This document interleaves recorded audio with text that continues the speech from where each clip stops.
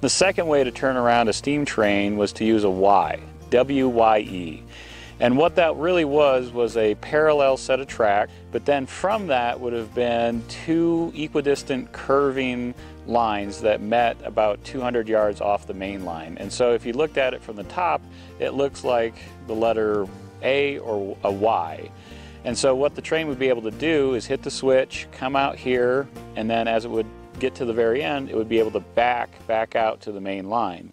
And so you could use that if you needed to turn a train around in an emergency, but more commonly, Matlin, where I'm standing right now, there would have been helper engines to help steam engines get up the large grades between here and Ambe and here and Peplin. And so the steam engine could come down here, turn around, get ready to help the next train up. Meanwhile, the train coming from the other direction could disconnect, come here and get turned around. This is one of the Transcontinental Railroad's remaining stone culverts.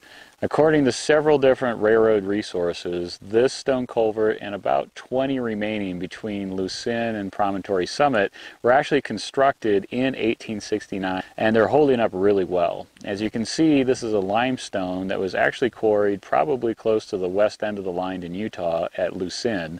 As we move further along the line towards Promontory eastward, the rock on these culverts actually switched to basalt and other volcanics. That these things serve their purpose for nearly 100 years of operation with the hundreds, if not thousands, of trains is really a testament to the strength of the stone and the quality of the stone workers that laid this.